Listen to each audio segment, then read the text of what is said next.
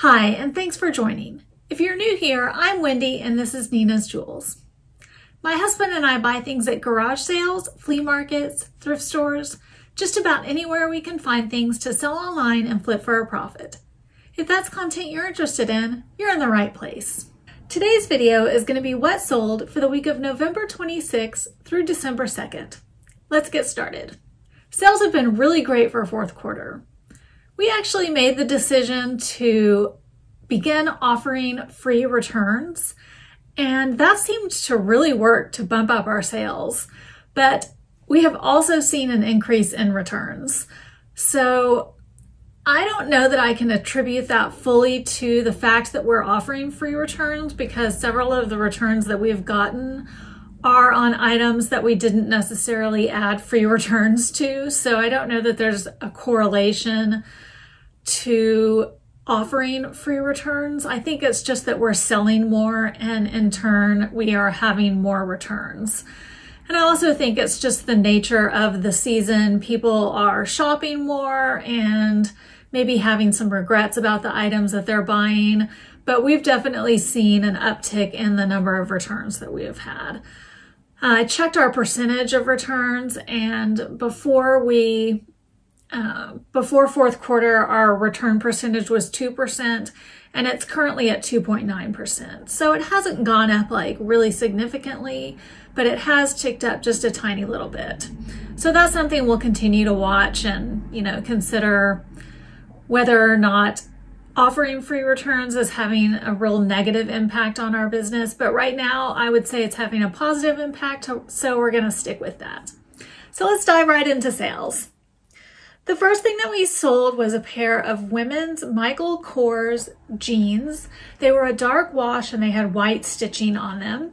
We picked these up in the Goodwill bins. They sold for our full asking price of $23.99. We had paid just 92 cents for those. Next up was a women's chambray button-up shirt. It had like Christmas embroidery on it. It seemed to be vintage, but I wasn't 100% sure on that. We paid $1 for that at a garage sale, and it sold for our full asking price of $24.99. Next up was a really good pickup that we had from the Bins Bingo trip to the Goodwill bins. This was the Masters Peter Millar golf pullover. We picked this up for just $1.18. Everything from our Bins Bingo trip, we averaged out our cost at $1.18 on. And this sold very quickly for a whopping $169.98 on offer to buyer. Peter Millar Masters golf items, golf clothing items are a definite Bolo. They all sell for in the hundreds of dollars. So if you ever see any Peter Millar Masters items, those are definitely a pickup. I'll show you what the tag looks like right here so you can know what to look for. But definite Bolo item. If you ever see it, grab it. Oh, and if you have not checked out our Bins Bingo video, I will link it up here and in the description box below. You can go check that out, and you can check out all of the other Bins Bingo participants' videos. This is a collaboration we did with Bolo Buddies, where we played Bins Bingo and tried to find all of the different bingo items that she had put on a bingo card. It was super fun and definitely worth checking out our video and all of the other participants' videos. All right, next up was a 2021 Brahms Kids Meal toy. This was a Super Y finger puppet. This we also got in the Goodwill bins, but on a different visit. This we picked up for 67 cents, and it sold on our full asking price of $8.99, and we got positive feedback on that. Okay, next up was the vintage Inesco Precious Moments Sugar Town Holiday Express train set. We had picked this up in an estate sale for $20. We actually sold this previously, and unfortunately, it was returned previously to us by another buyer. And you may have seen in our previous video that when it was returned by the other buyer, I was just disappointed in that other buyer because she had expressed to us that she thought we had misrepresented the item in our listing, which we had not. We had very clearly stated that the box was in had significant wear and was in bad condition. And I think she had buyer's remorse and kind of tried to put off the blame onto us. And I felt like she had just kind of tried to put her regret off onto us by saying that she thought that we had misrepresented the item. And I thought that the way she did it was not very appropriate. And, you know, it was just the way she handled it, I felt was disappointing to me. I just feel like this item is cursed. We did have another return open on this one. This buyer was actually very nice about it. This was a husband who had purchased it for his wife, and he said that there was nothing wrong with it. He just said that his wife did not like it and they wanted to return it. Did not say that there was anything wrong with it, but we are like getting really close to being in the hole on this one because it's just a very expensive item to ship. So what we've decided to do when we get this item back, and actually we have gotten it back now. So now that we've gotten this item back a second time, we have decided that we are just gonna part it out. Because at this point, like for us to ship it out again and then risk it coming back a third time, because this item is cursed, I'm telling y'all, this item is cursed.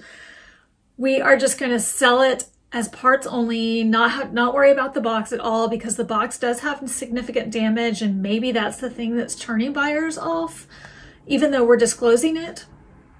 We're just gonna sell it with, you know, maybe part out the tracks and then part out and maybe do the train, and we're not exactly sure how we're gonna do it. It's obviously too late now to sell the train for this Christmas, so we're just gonna worry about getting this ready for next Christmas. So this precious moment sugar town train just does not want to be sold and stay gone. I'm not sure what the deal is with it, but very frustrated about it.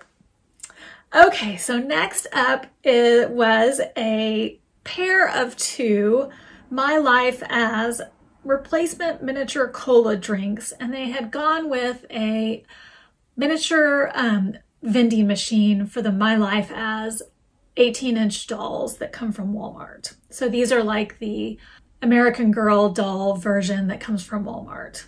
And these were like little miniature cola cans that went into that vending machine. I had gotten these from a big bag of 18-inch doll items that I had bought from someone on Facebook Marketplace. I paid 67 cents for these, and they sold on best offer for $7.50. Next up was a Circo Girls purple seamless racerback sports bra. This belonged to my daughter, and it sold for $8.78 on offer to buyer. Next up was a 2020 Squeeze-A-Mole Snowy Seal plush stress ball toy. It was pretty small. It was like this big. We had gotten this in the Goodwill bins. We paid 92 cents for that. And it sold on full asking price minus a plush discount that we had running this particular month for $11.69.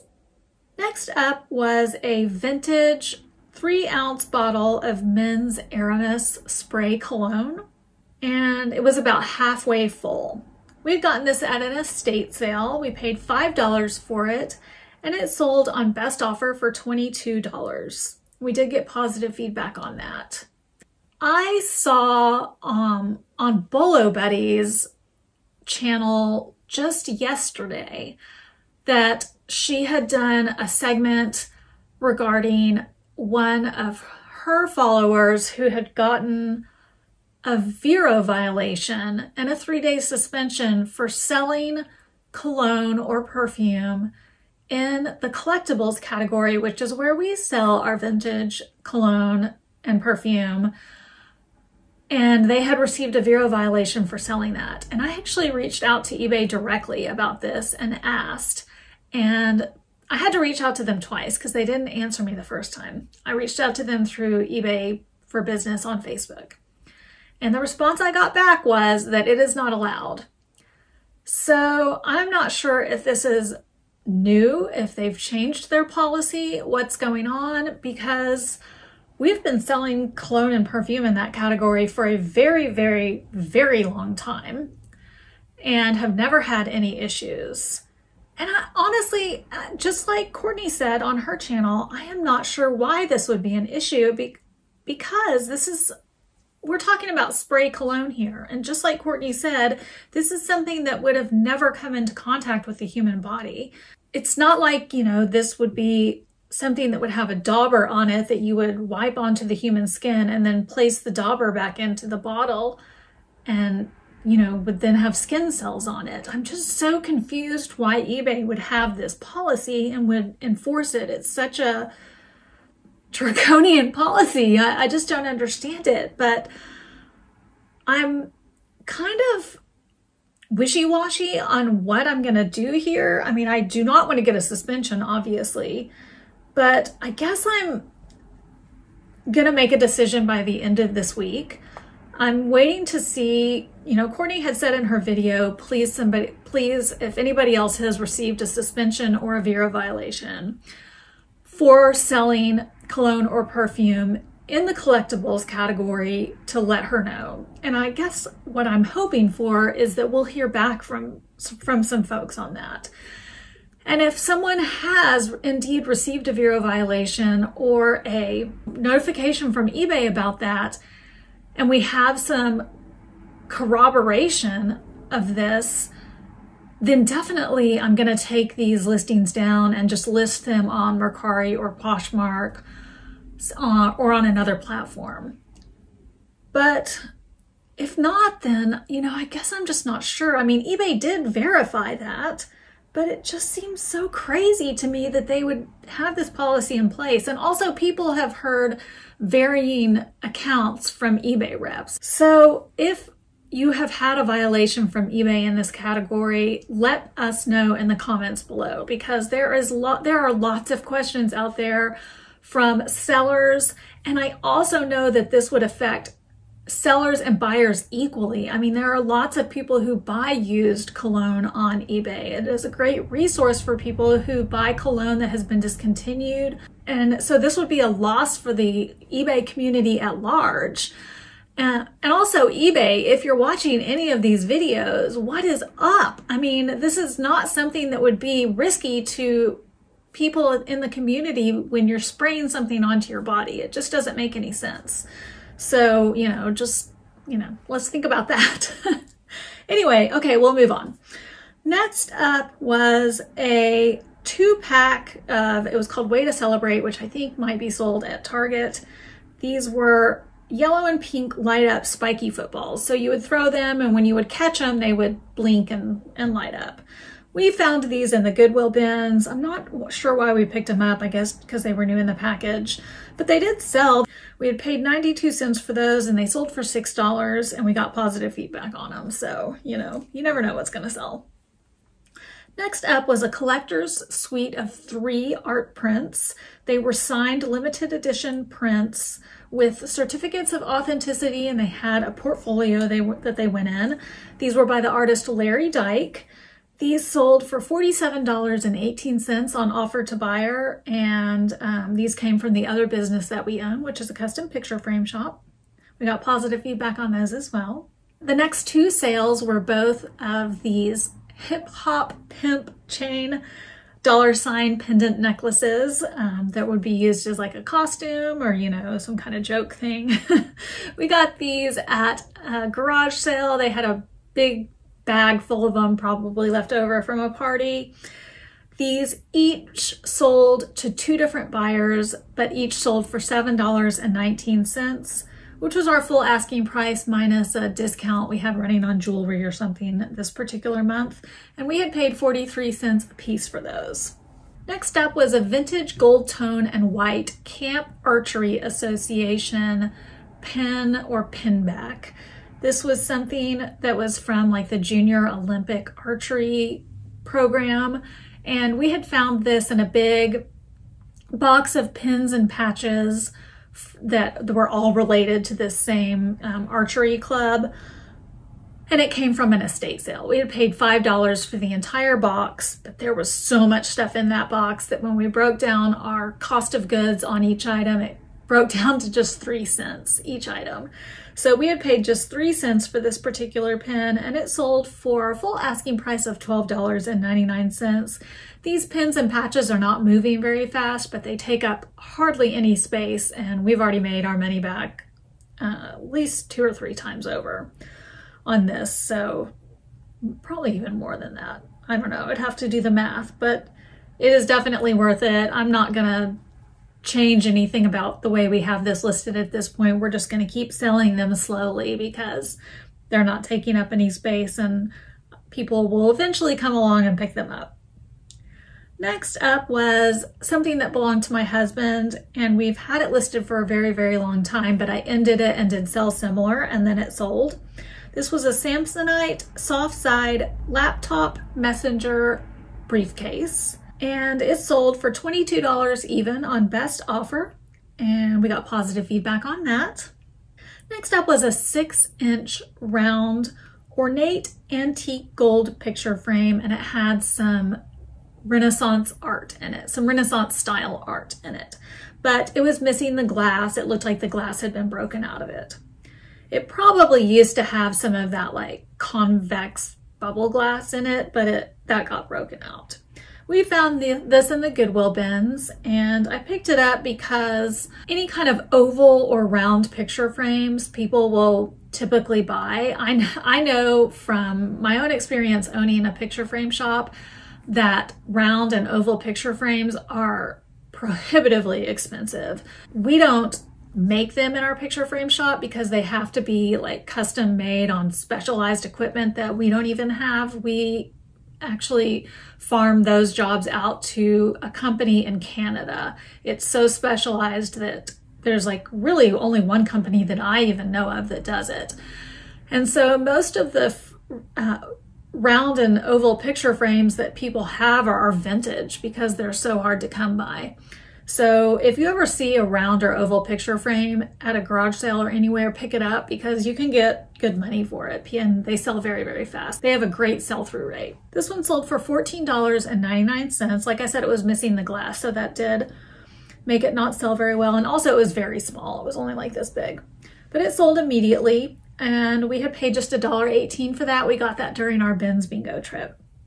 Next up was an Xbox 360 Rock Band Fender Stratocaster guitar. We didn't have the dongle for it, and it was untested. We could see that it powered on, but we did not know if any of the other functions of it worked, and we listed it as that. You can see that it has in the title untested, and then within the listing I said this item is being sold as is, untested, and I listed it as no returns.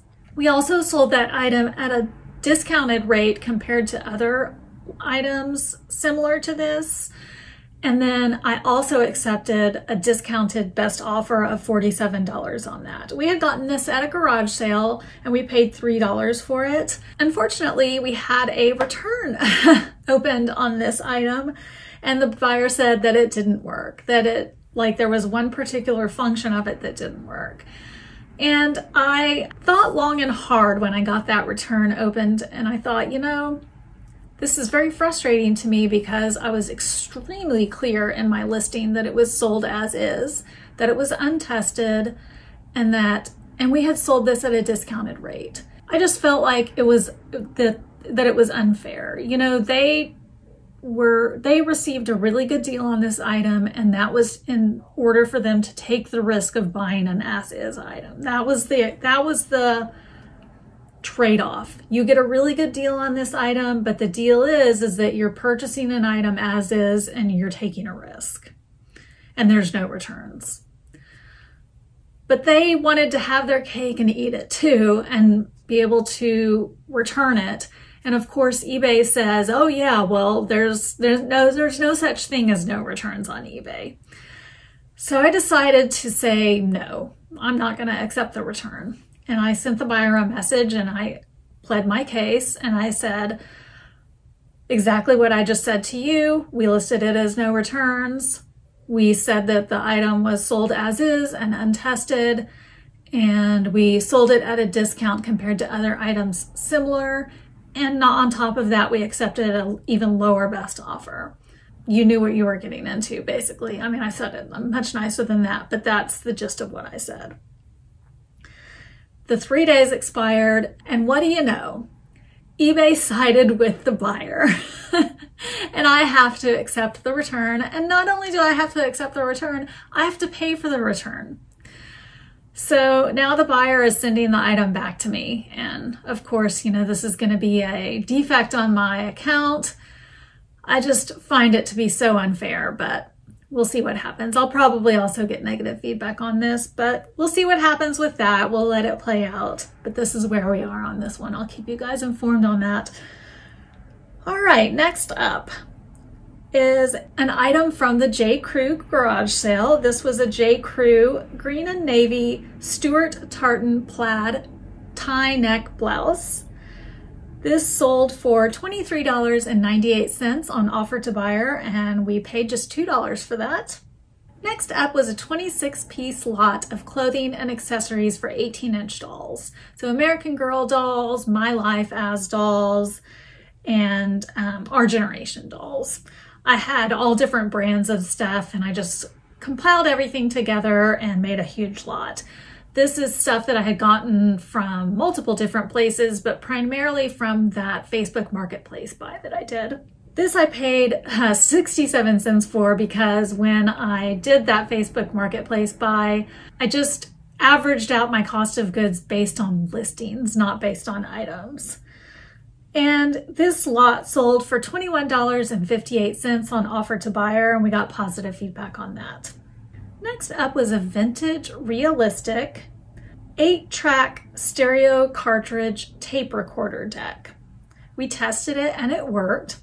We got this at an estate sale. It was the estate sale where we were very rushed running through there. It was run by a realtor and we got really good prices on everything, but I did not write down how much we paid for everything when we left because we were rushing out the door to our daughter's dance recital.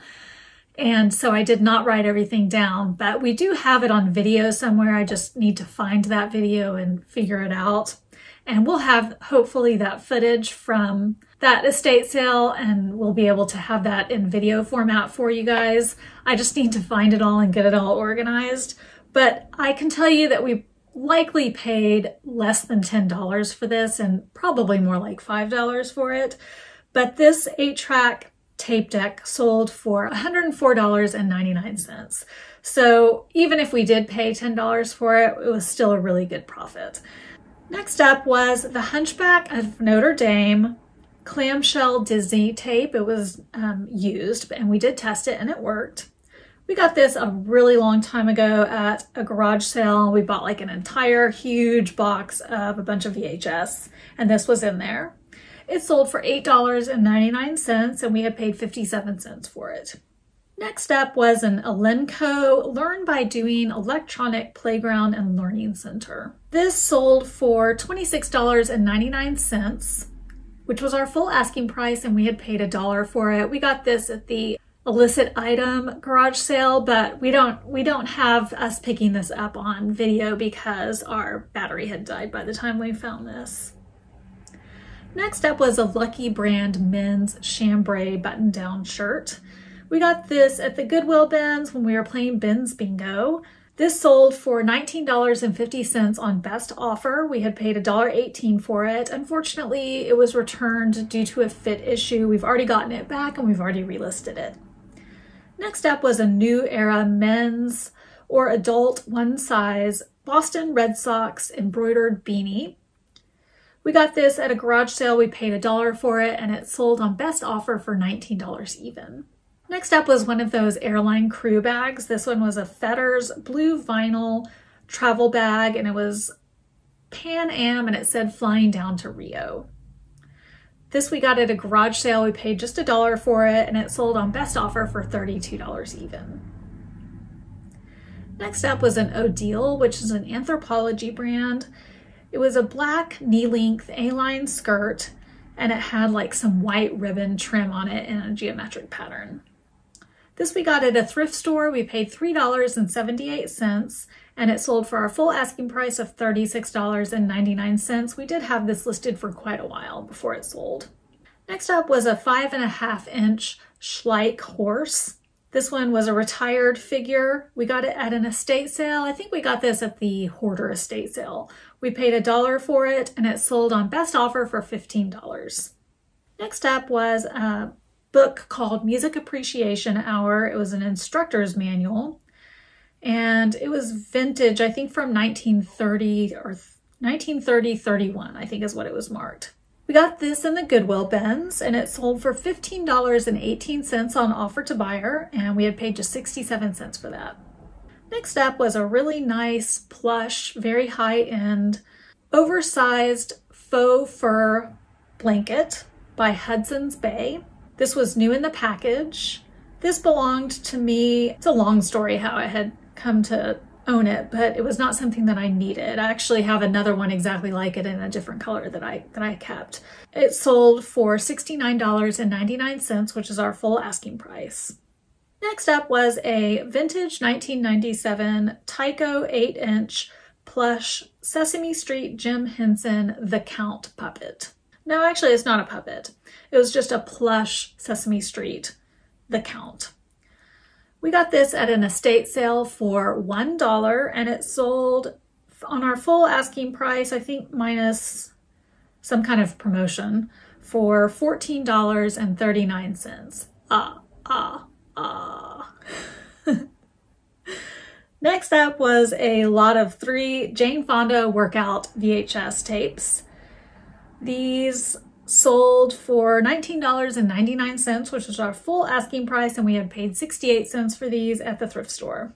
Next up was a pair of Lucky brand women's jeans. These we got at a garage sale for just 50 cents, which was a great price. And they sold on full asking price for $22.99. Next up was 8 Oneida Limited 1881 Rogers silver plate flirtation iced teaspoons. We got these at the Goodwill bins, plain bins bingo, along with all the other parts and pieces from this flatware set, but we parted it out and some of them had some damage. These particular iced teaspoons were in really good condition. These sold for $44.98 on offer to buyer, and we had paid just $1.18 for those. Next up was a Harry Potter Scene It game. This was complete, but it was not brand new. This sold for $65 even on best offer. We had gotten this at the Goodwill bins quite a while ago, but it did eventually sell, and we had paid just 67 cents for that. Next up was a vintage 1998 Dandy plush holiday snowflake teddy bear. It had its original tag on it. This we got in the Goodwill bins for just 67 cents, and it sold for $26.99 on our full asking price. Next up was a pair of Arizona Girls rainbow side stripe capri leggings. These belonged to my daughter. For some reason, she never ever wore them, so they were brand new with the tags. They sold for $12.99, which was our full asking price. Next up was another item from the Goodwill bins that we had. I think we might have gotten it just after Christmas last year, and then it sold right before Christmas this year. So we almost had it a full year. This was a Sweet and Shimmer green felt Christmas mouse holiday container. So maybe it was like, I don't know, it might have been a little bit too small for this, but maybe the right size to put like Christmas cards in or something. So, you know, it's just a little Christmas box or bin or something like that that you would put on your shelf. And it had a Christmas mouse on it. We paid 67 cents for this, and it sold on our full asking price for $18.99. Next up was a pair of men's 7 jeans. We got these also at the Goodwill bins. We paid $1.50 for these, and they sold for our full asking price of $28.99. Next up was a Crown Royal hip flask, and it was branded with Crown Royal. We got this at an estate sale. We paid $3.25 for it, and it sold on offer to buyer for $14.98. Next up was another item that we got at that realtor run estate sale. So I don't know exactly how much we paid for it, but probably $5 or less. This was a Belkin gray battery backup. It did power on, but the battery part of it needed to be replaced. And that part of it was very, very heavy. So we actually removed that part, which made it a lot cheaper to ship, and then disclosed that it had no battery. And we noticed when we were comping it that they still sold without the battery, and they still had a really good sell-through rate without the battery. But if you have one that has the battery still in really good condition, it will sell for significantly higher. And when you power them on, the machine will tell you whether or not the battery is still in good condition. So it was very easy to test for that part of for that functionality of it. So that sold for $32.99 almost immediately. And like I said, we probably paid $5 or less for that. Next up was a genuine OEM Motorola black mini USB AC wall adapter charging cord. We got this at a rummage sale. It was a church rummage sale, and they had like a huge box of a whole bunch of different cell phone accessories and power cords and things like that. And I think we got that whole box for like maybe $3 or $5 or something. And we just went through all of it and just listed every single one of them. And they are slow movers, but they sell every once in a while, and we got them for so cheap it was worth it. This sold for $9.99, and we had paid just 26 cents for that. Next up was a pair of my husband's old jeans that he did not want anymore. This was a pair of Arizona men's bootcut jeans. They sold for $33.99 on our full asking price. Next up was a New World translation of the Holy Scriptures Jehovah's Witness Bible. We got this at a thrift store. We paid $1.03 for it, and it sold for our full asking price of $14.99. Next up was a World Market enamel holiday mug. We got this in the Goodwill bins. We paid 94 cents for it, and it sold on offer to buyer for $9.68. Next up was a 17 hook wall mount tie or belt rack. It had a Western horsehead design on it. It appeared to be brand new in the box, but I did list it as like new. I can't remember exactly what I said about it, but I did not say that it was brand new because I couldn't tell for sure. We got this at that realtor run estate sale. We paid 25 cents for it, and it sold almost immediately for $12.68 on offer to buyer. Next up was another one of the hip hop pimp chain necklaces. This sold for our full asking price of $8.99, and we had paid just 43 cents for that at the garage sale. We got positive feedback on that. Next up was a Bosca 1911 Cognac genuine leather front pocket executive wallet with money clip. We got this during Bins Bingo at the Goodwill bins. We paid $1.18 for it, and it sold for $40.78 on offer to buyer. Next up was a Nike men's dry fit Speedfly navy and yellow US Navy athletic t-shirt. We got this at an estate sale, actually the same estate sale where we got that Sugartown cursed train. This sold for $22 even on best offer, and we had paid just $3 for that. Next up was a pair of Wonder Nation girls jeans. These belonged to my daughter, and they sold for $16.99. We got positive feedback on those. Next up was the cutest kids Christmas suit.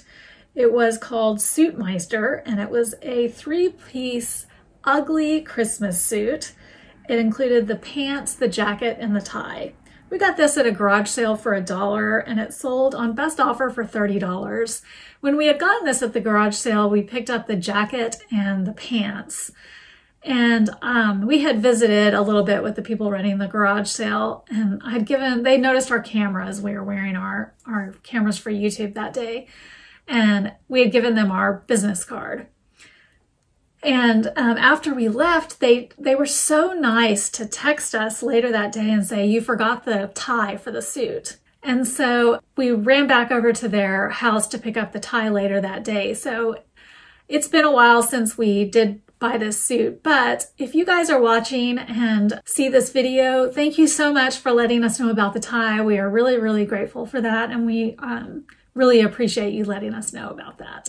And the suit sold, and also the buyer was very, very, very happy with that suit. So we definitely made a good connection on that. The buyer was super happy to have it, and we got some really nice feedback about that. So thank you so much. Next up was a Mattel Disney Pixar plastic owl oft Goodyear blimp.